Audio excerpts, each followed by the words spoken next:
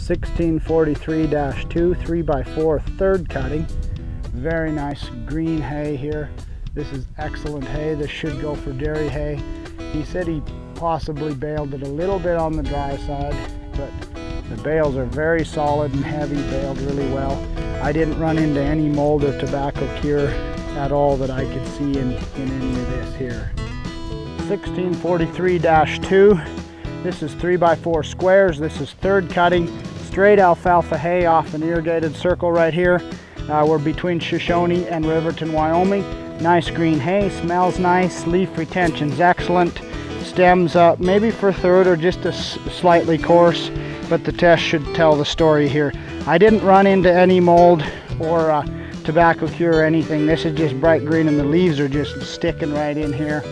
He thought perhaps he baled it even a little on the dry side, but I told him, I said, that sure beats baling it on the wet side. So as far as I can tell, of course I can't see inside the stack, we're all aware of that. As far as I can tell, good straight up solid clean weed-free hay. And have a look at the leaf in that. Here's another cutout I did over here in this 1643-2 third cutting. And you can see there too, there's just no damage.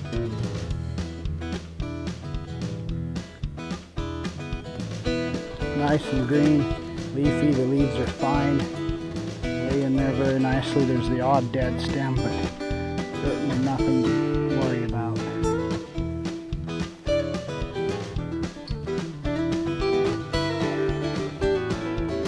Good hay, good solid, should be dairy hay, third cutting here. Nice and tight bales, stacked nice and tight, get it bought.